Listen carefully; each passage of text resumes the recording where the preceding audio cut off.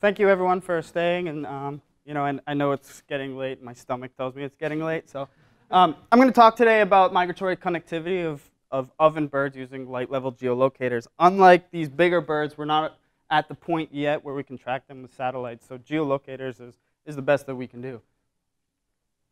So what is connectivity, and why is it important and difficult to measure? Well, connectivity is the geographic link between breeding and non-breeding populations.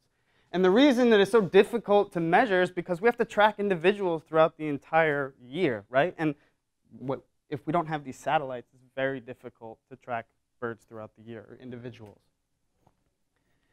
The best that we can do is these banding data with mark recaptures. And for the vast majority of birds, this is all that we have, right? And for some birds, like the brant, it's pretty incredible. We get high rates of returns for bands, right?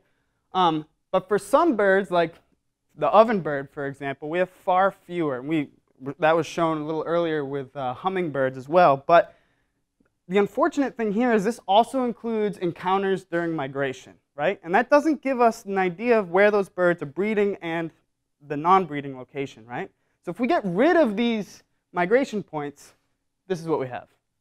This is over 100 years, or from 1914 to 2011 for ovenbirds. So it doesn't give us that much resolution, right? So we need to track these birds throughout the year without having marked recapture studies. So geolocators are our best bet for these small birds, okay? They're passive extrinsic markers, so they wear them as backpacks. They need to be deployed and then recaptured. And the one downside is that there's a fair amount of error, and I'll show you what that looks like. There is some weight restrictions, right? The Fish and Wildlife Service says less than 5% of the body weight can be that backpack. They're relatively expensive in comparison to, say, band recoveries or stable isotopes, right? They're about $180 a piece, at least that's what they were when I started using them. And they've only been deployed on a handful of species. It's increasing rapidly, but only a handful of species do we actually know what's going on with connectivity based on geolocators. But our understanding of migratory connectivity for these small birds has improved dramatically because of these geolocators.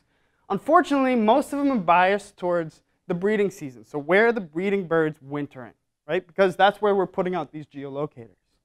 And they're only put out in a few spots throughout the distribution of the breeding. So what I did is I put geolocators out 6 locations, 2 widely separated places in the breeding season of the ovenbird. So here's the ovenbird breeding distribution in blue and non-breeding here in orange. We put them out a bunch of geolocators in Canada and then also at Hubbard Brook in New Hampshire. And then in the winter, I put out geolocators in 4 different places. Here in Belize, Everglades National Park, here in Jamaica, and also in Guanica Dry Forest in Puerto Rico. Then I had to go back the next year and recapture these guys.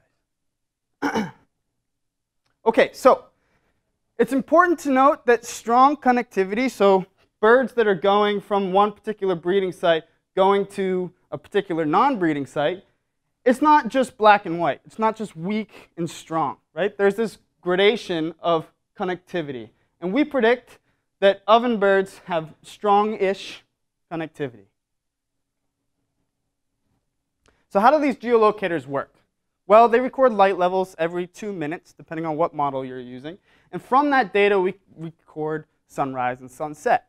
And from those data, you can get latitude and longitude, right, with some degree of error. And then, most importantly, these things need to be recaptured to get any data whatsoever, right? We can't use those nice telemetry things where they beam you the data if you're close. We actually have to get our hands on these guys. Okay, so I said there was lots of error, and this is what the raw data kind of look like. So it's anybody's guess where those birds actually were, right? So what we did to kind of hone in on the data a little bit was we determined non-breeding and breeding periods of the year. And our data suggests that they're moving in October. And so our first non-breeding spot spot or duration started November through March 31st because they start moving in April. Importantly, the equinox, when latitude and longitude can't be estimated with any accuracy, we don't use those data. So really, non-breeding was from November 1st to March 3rd. We also classified breeding sites was June 1st, to July 31st, because they were moving in August and they were moving in May. So we took those data and we created kernel density estimates, one for the non-breeding, one for the breeding. The precision, if that's what you want to call it, was about 500 square kilometers, right? And it didn't differ between breeding and non-breeding. And that includes areas that had open water, right? So we wanted to refine these estimates a little bit. And so what we did, actually, was use citizen science, right? We used breeding bird data, which has been ongoing since 1966, to refine our breeding estimates using a Bayesian framework. And we overlaid the kernel density estimates using this bird abundance as prior information. There isn't so much data for the non-breeding season. Actually, there's no range-wide data except for eBird data. So I had to go through and make an eBird abundance map for Ovenbirds. And what I did is I used NDVI as a proxy for habitat quality. So from November to March, I looked at that difference or that change in NDVI. So any value that's negative indicates a site that was browning. And any site that's positive indicates a site that's greening throughout the season. What we found is that Ovenbirds really have high abundance in areas that are browning throughout the season.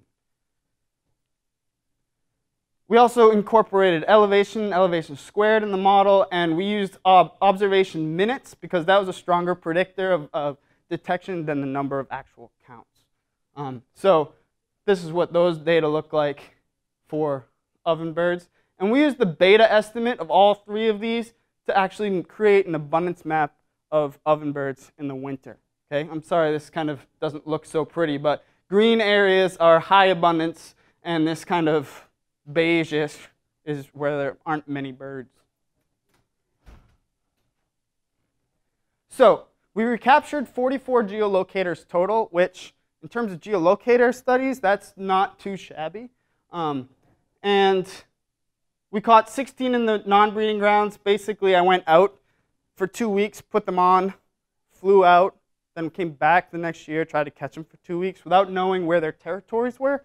So I didn't do so bad, I didn't think, except for in Belize, which we didn't recapture any of our individuals that didn't have geolocators either. So I have some hypotheses what's going on there, and we can talk about those at some point. But in New Hampshire, where I also do an intensive breeding study, we caught a fair bit more. And it's the only site that I can actually compare the survival estimates with geolocators and non-geolocated birds. And we found that actually survival, this includes detection, was actually higher for geolocated birds than it was for non-geolocated. Okay, so here is what the data actually look like. This is a combined kernel density estimate for all birds captured at one site. This is what the abundance map looks like. What the non-breeding distribution looks like without incorporating breeding bird abundance, but taking out areas where they wouldn't be, like over open ocean, right? So it looks okay. But with incorporating breeding bird abundance, we get a much finer resolution of where those birds might actually be going. And so this is what they look like side by side. And the most interesting part, or most exciting part for me anyways, is that the potential area where those birds went decreased by 62%. So we can really refine where those birds might be going, incorporating this abundance. Here's where the non-breeding birds went. So this here is where birds from Puerto Rico went in the summer, and it's kind of widely distributed over eastern North America. And from Everglades, we had a couple birds go into the mid-Atlantic, and then one bird went pretty far north. In Jamaica, they all seem to be going to southern New England here. And this is what the map looks like, the bottom tier. What it looks like after incorporating breeding bird abundance into those estimates. And we found that the estimates were decreased by 90%. So it really refined where those birds are likely going. So that was pretty, I liked that result. But here's why I'm really in part of this symposium here, the spring migration. So we saw this kind of dichotomy between east and west population. We want to really figure out why that might be going on. We thought maybe spring migration routes or migration routes in general were to blame for that separation. And we can only look at spring migration routes because ovenbirds left in the fall during that equinox period, so we can't really estimate some of these locations. So just to refresh your memory, non-breeding was between November 1st and March 31st, these kernel density estimates that I made, and breeding was June 1 through July 31st. And so I determined the start of migration when points fell outside the winter kernel density estimate. So say this was the kernel density estimate here, the first point that left that 95% confidence interval, that's when we determined migration to start. And then when this point fell within the kernel density estimate during the breeding season, that's when we said migration had ceased. From those data, these are the actual raw points here, we calculated the most probable migration route and the 95% confidence interval around that migration route using KF track, which incorporates error in latitude and longitude from the known locations where we put those geolocators out. Now, there are a few important assumptions. First is that the error rate in geolocator estimates is constant throughout the year, right? And that the start and end locations were known. That's not exactly true for all of this, right? Because we know where it started or where I caught it, but we don't know where it ended, right? So I just picked the middle of the kernel density estimate, weighted by the kernel density estimate, if that makes any sense. Okay, so those are some key assumptions. And from those data, those points, these are the migration routes, the spring migration routes for all 44 of those geolocator birds, with the exception of one, because it had died during the winter. The geolocator died. So birds from Hubbard Brook here, a lot of them are migrating across the eastern seaboard here into the Hispaniola area. Some are going what looks like across Bahamas. Some of these birds from Prince Albert Forest National Park in Saskatchewan, they are going over the Caribbean, and some are going around, which is quite interesting. What is interesting to note here is that there is essentially zero overlap between these two populations, east and west. And we can talk about why I think that might be later. Here's the Puerto Rico birds moving north. Some stop here in the mid-Atlantic. Interestingly, one bird from Florida, the next day, his point was in the estimate for the breeding location. So that's why that's a straight line over the eastern seaboard there.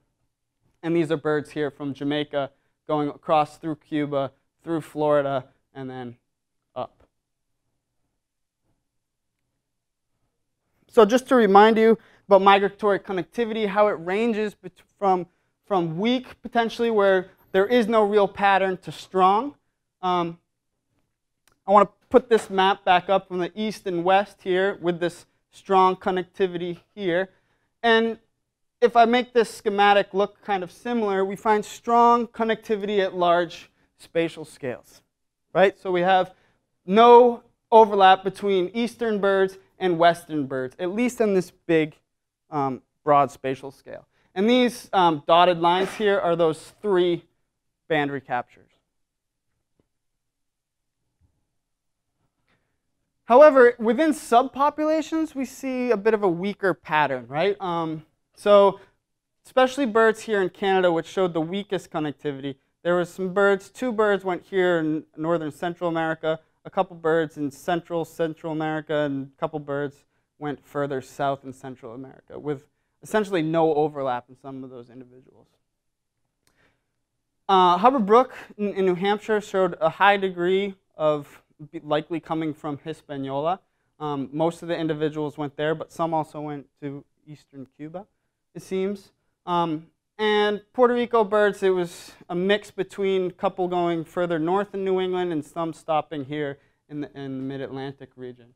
And this is Jamaica, and they all seem to be going into the southern New England. So within these subpopulations, we're seeing a bit of a weaker pattern than we see at this large spatial scale, broad spatial scales. Oops. So starting this conclusion here, that incorporating breeding bird abundance really decreased our estimates in error. So it improved, I don't know, I can't say improved, but it decreased the potential area of origin by 90% during the breeding season and 62% during the non-breeding season. That even includes after removing open water. And we found strong spatial scale, connectivity is strong at broad spatial scales, but weaker within these spatial scales, within populations. Okay, so this is what the meat and potatoes of this talk really is, that what does this mean for conservation, right? And how do we use this? Because for these small birds, this is the best that we can do, right? We don't have these satellite trackers, so how do we know where to conserve? This is really important. So what kind of predictions can we make from these estimates that we found? So birds, say, from Puerto Rico, how might they respond to large forest alteration in the eastern part of the United States? And what might we expect if a hurricane moves through Central America? Where do we expect those populations to respond in the breeding season? And what happens, can we look at finer scales in terms of population trends? Let's say that ovenbirds or birds in general aren't doing so well here in North Carolina. May it be reasons here in North Carolina or where they're going in the winter? And it's important to note, well, yeah, population response and population dynamics in different areas. So what are the implications of conservation in certain areas? Where do we place that really limited resource, which we call money, to save habitat and birds, right? So that's why I'm really jazzed about connectivity, and especially if you or a loved one have had complications with an implanted pelvic mesh device or bladder sling, we're going to get out of here a little early. Call the Rely On Group at 1-800-953-5907. That's 1-800-953-5907. Average. It's out there. Convincing you that no, they're definitely wintering there, but that was the wettest site that I worked in, and we were there in the middle of the drought. So I think some of those birds that were in the drier habitats moved into the wet area where I was. When I went back the next season, it was in the middle of the rainy season. So I think some of those birds had moved back to their original territories and where their food resources were likely higher. We didn't find any even birds without geolocators at all. So. Yeah. I was just wondering, like, looking at 2 points that are pretty, you know, at the end, in terms of when you're thinking about the broad categorization of whether you have strong or weak connectivity. It kind of seems like right now you can say you have some kind of geographic separation, but wouldn't you want to have more points from across that spectrum in terms of to say whether or not, as you go farther east or farther west, you actually are having connectivity in terms of so most certainly, right? I would love to work in those where the density is highest or abundance is highest in, say, like Michigan area. That is kind of where I would love to put some of these out, because that's likely where it's, the split is happening. My feeling is that it's the Appalachian Mountains, though. And birds on the east are going to the Caribbean, birds on the west are going into Central America.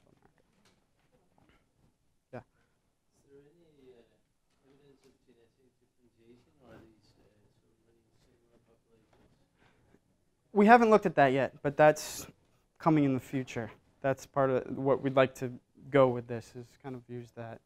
There are differences in Ovenbird song, so there may be some genetic differences as well. We're not sure.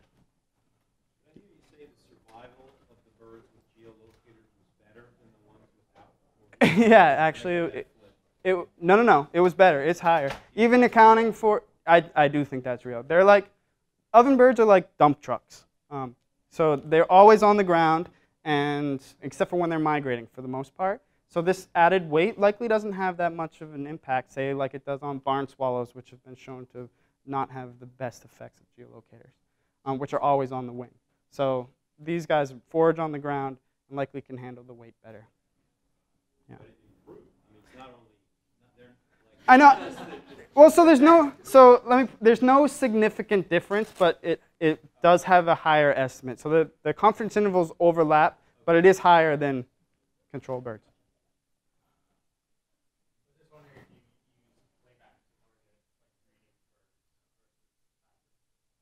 I did both. I should have mentioned, and I'm sorry that I hadn't, that these are just males, because females, it's a bugger to catch females, because they don't respond to playbacks, and their nests are relatively hard to find.